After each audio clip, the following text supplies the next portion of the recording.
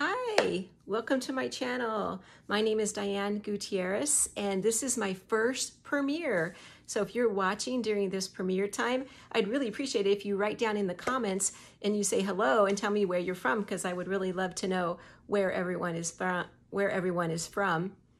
So the reason I decided to have a premiere tonight was because next week on Monday, May 30th, Memorial Day, I'm gonna do my first live event. And I'm very excited. I wanna make sure I told everyone. And it's gonna be at 10 a.m. Pacific time. So do your time zone adjustments based on where you're at, but it will be 10 a.m. Pacific time. And we'll sit down and we'll create a page together. Okay, for tonight, since it's Try It Tuesday, this is a little series I started about a month and a half ago, and I come on every other Tuesday and I find some kind of inspiration in the Creative Memories blog or on their website or on their Facebook page, and then we recreate it together here on Try It Tuesday, hoping that I can encourage you to give it a try. So tonight, what we're going to talk about is we're going to use the geometric frame punch. So this is a punch that came out last year, but then because of shipping situations, then Creative Memories had to take it out of their inventory and it just came back in. And so I was able to get one this time and give it a try, and it's amazing. I think you guys are really going to like it. So I did find a layout on the blog that I wanted to give a try. So I'll bring you along as I try that layout. And then if you hang on to the end, you'll see some other ways that I kind of played around with it and ideas that I saw online. I gave them a try, and there's so many useful ways to use this punch. It's very versatile, and I want to show you a few examples of that at the end. Okay, so let's go on over to my desk and we'll create that layout. Okay, so here we are back at the table, and like I mentioned, the layout I want to do today is using this geometric frame punch. And let me show you a picture of what we're going to do today. It's right here. And I found this on the Creative Memories blog. Such an easy layout. It's going to be super quick for us to do today, so hopefully you can follow along. So what I'm going to use for my layout today is these tonal blue and green duo set. And Creative Memories brings these out. They bring them out in a limited edition, and they only have them available until they are sold out. This blue-green one is right now sold out, and I think as of the time I'm videotaping this, there's only 3 packs of totally tonal duos left on the website. Red and purple, and I can't remember the other color, if it was yellows or something. But so next quarter they will be coming out with another one. So if you like them, you need to grab them right away. But the papers I'm going to use today are, well, first I'm going to use a blank white cardstock. Okay, pretty standard cardstock. And then I'm going to use this turquoise, this dark turquoise paper as the base for my layout. And then I have a couple of scraps here. Now this one I have already cut into the sizes that I need, but I kept this around in case I want to use the back side for matting. And then I also pulled this one out for matting. So let's get right into it. We're going to start by taking our white cardstock, and we're going to use the geometric frame punch to punch a frame around this white cardstock. Okay, so this is a 12 by 12. And because we're going to do a frame, we're going to use the guide on the outside over here, the silver guide, and we line our paper up to that and make sure it's lined up to the silver line here, and then hold it in the back and push down. Then you slide it and you continue punching just like you normally would any other punch. You slide, you match up the picture over here, and you continue. So I'm going to put you on fast forward and continue punching a frame all around the sides of this white cardstock.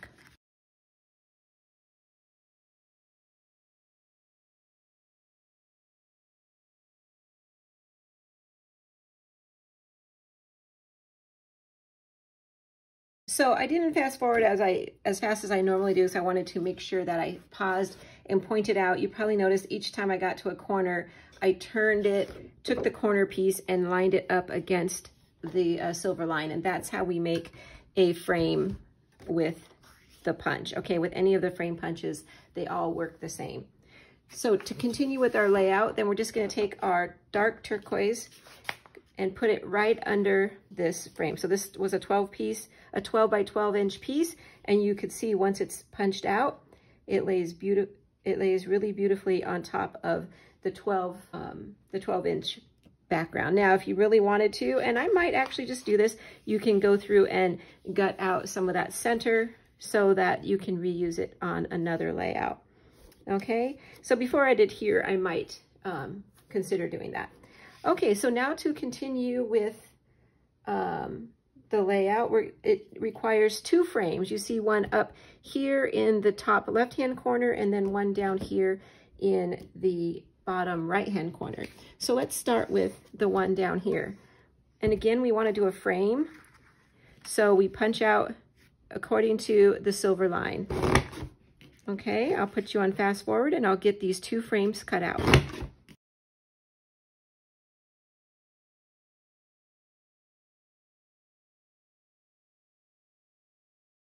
Okay, so let's put our paper back together. Now, a couple of things I wanted to mention. So when I started with the big piece, this was a 6 by 6 inch square, and the smaller one was a 4 by 4 inch square. So I wanted to make sure I mentioned that beforehand. And then I was showing the green side as I was cutting because I thought it would stand out more. But on the page, I think I'm going to actually use the striped part because I want it to kind of be a little more subtle for these edge pieces. So if you look at the inspiration piece, it kind of just flows with it. You kind of have to take a second look to see, oh, how did they do that, right? Okay, so let's talk about the pictures that I'm going to use. Okay, so I have 3 photos. I'm going to keep it very similar to what they used on the inspiration sketch.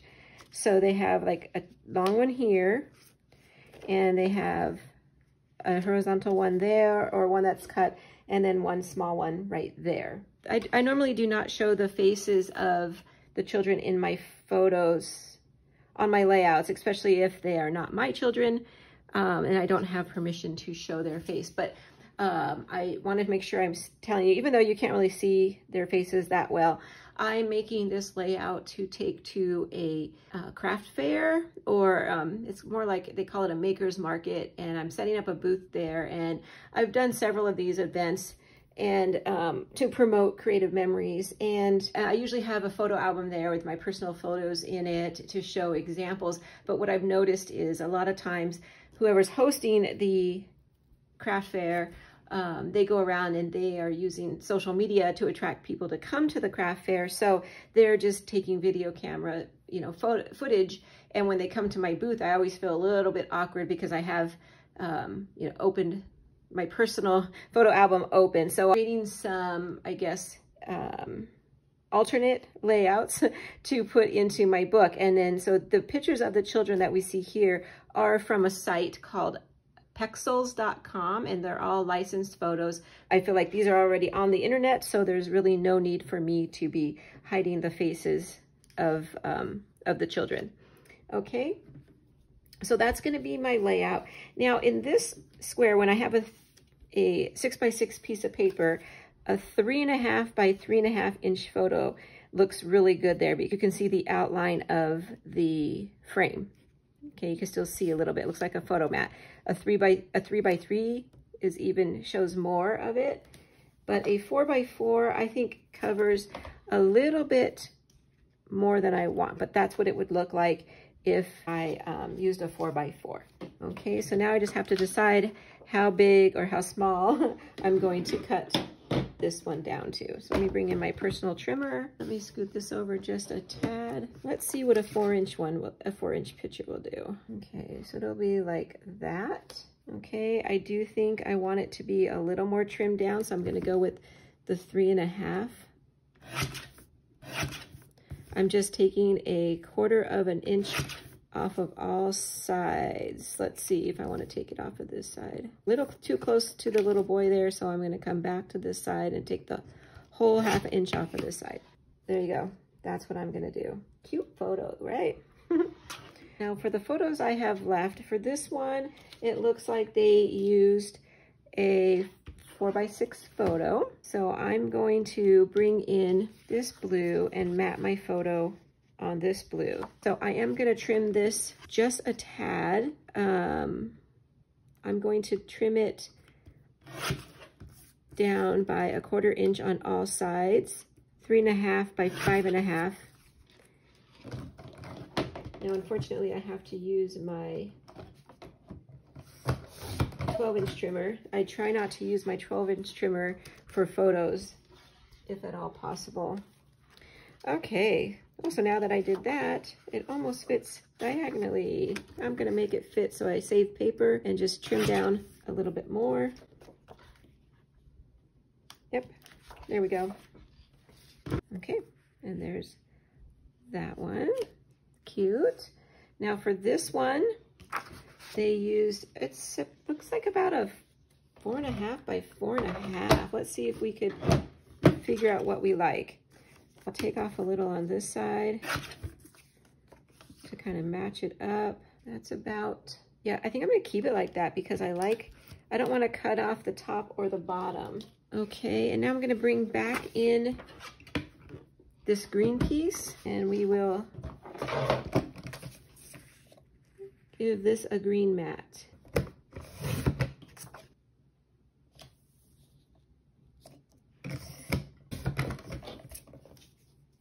Okay, there we go.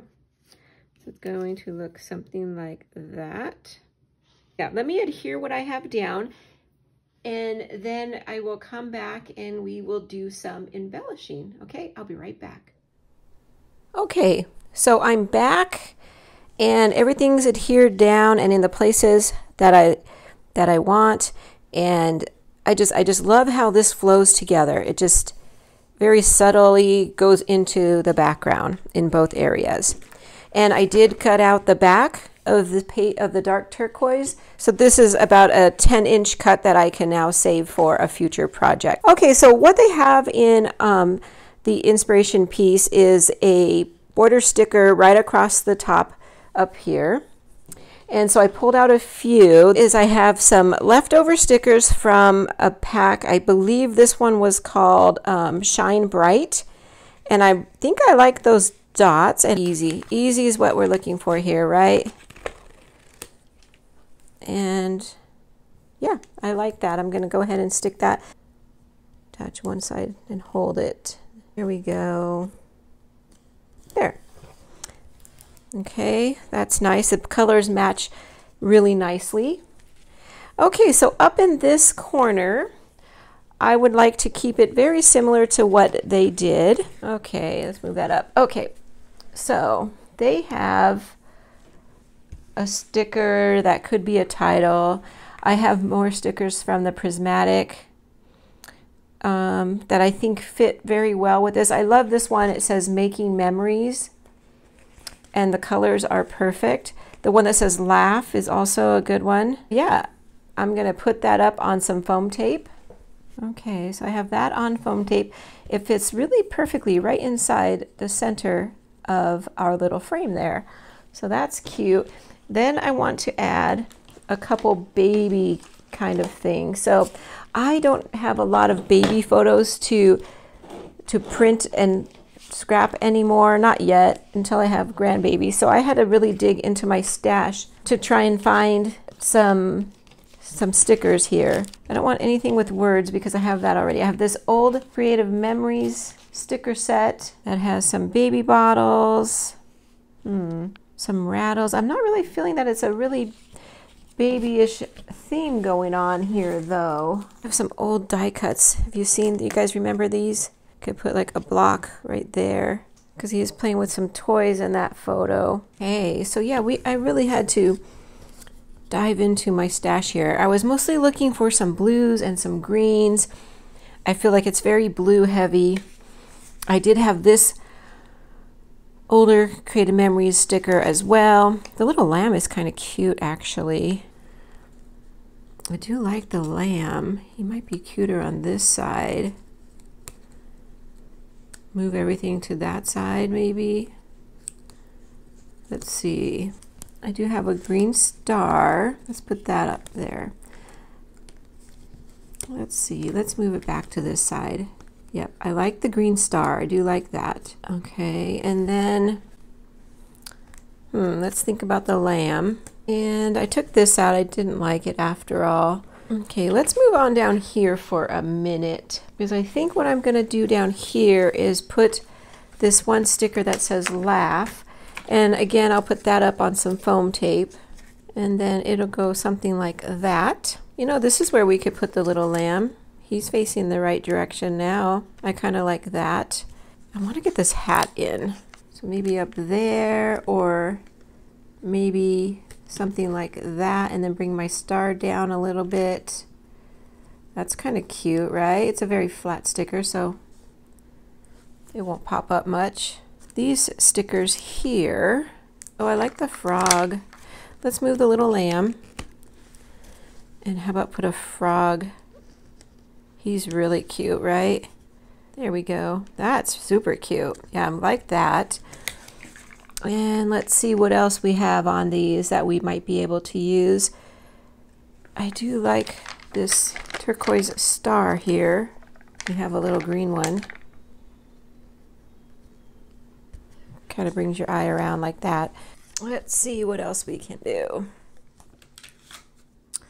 I like this area. I think I'm good there. I'm still missing something up here. I'm thinking maybe a heart right in the middle of our star. Yeah, I like that.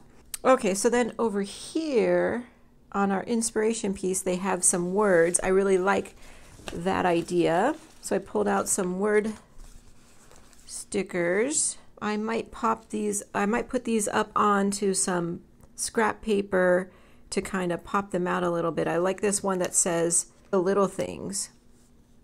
I like that one. Let's put that right there. And I like this one that says happy day. These are just, when I had a bunch of extras and cutting down sticker sheets, I started to put them all around. I actually like this one too. It says my very favorite, and I really like the stars too, because I have stars in the other clusters. So let's see here. Let's see, yeah, I like those too. Put this one back. And they had a heart right at the top, which I did have a heart I wanted to use, and something like this. Okay, so I'm going to scoot everything over just a tad and bring it down. I want the heart to be even with this open area right there, and then I'll bring these down. Now these two I'm going to pop up on to some foam tape for sure. That one. Now this one is a clear sticker, so I think what I might have to do is put it onto some cardstock first and then pop that up as well. Okay, so there we go. There's my layout. I'm going to add a little bit of some kind of journaling right here, and that's it. I like it. It came out really nice. I think it looks really similar to the inspiration piece. I hope that you guys like it. I hope you give it a try, and remember to use that geometric frame punch. And then, like I was talking about in my intro to this, I want to take a moment to show you a couple of other things. So we just used it like a frame, but it can also be used as a border. So here it is as a white border, and it's very pretty, right? You could put that at the top of a page. You could put it down at the bottom of the page. Very, very nice. Here it is punched out with some pattern paper, and I just thought that was just so beautiful. This is an orangey, very vibrant piece of pattern paper that I just think it looks fabulous on. Okay, so there's that.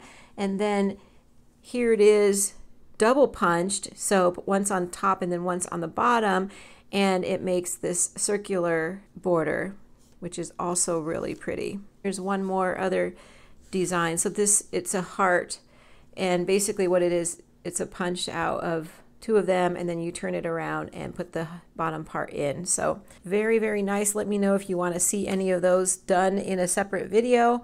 But that, I just wanted to show you how versatile this punch is, not just for frames and for borders, but for some other unique type of borders too. Now with this one, depending on how big you make it in between, you can make it wider down the center and put some border stickers or something else in there as well. Okay, so that's a wrap for today's video. Bring our layout back in. And like I said, I hope that you guys give this a try, and especially give that geometric frame punch a try. Okay, that's it for today, and I'll talk to you next time. Bye-bye.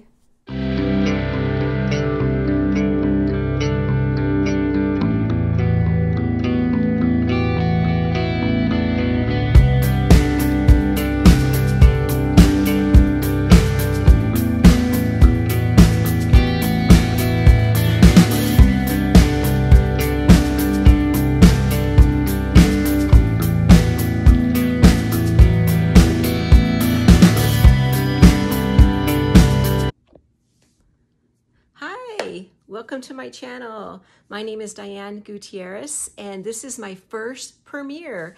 So if you're watching during this premiere time, I'd really appreciate it if you write down in the comments and you say hello and tell me where you're from, because I would really love to know where everyone is from. So the reason I decided to have a premiere tonight was because next week on Monday, May 30th, Memorial Day, I'm gonna do my first live event right here on Facebook. And I'm very excited. I wanna make sure I told everyone. And it's gonna be at 10 a.m. Pacific time. So do your time zone adjustments based on where you're at, but it will be 10 a.m. Pacific time, and we'll sit down and we'll create a page together, okay? And for tonight, since it's Try It Tuesday, this is a little series I started about a month and a half ago, and I come on every Tuesday, or no, sorry, I come on every other Tuesday, and I find some kind of inspiration in the Creative Memories blog or on their website or on their Facebook page, and then we recreate it together here on Try It Tuesday, hoping that I can encourage you to give it a try. So tonight, what we're going to talk about is we're going to use the geometric frame punch. So this is a punch that came out last year, but then because of shipping situations, then Creative Memories had to take it out of their inventory, and it just came back in. And so I was able to get one this time and give it a try, and it's amazing. I think you guys are really going to like it.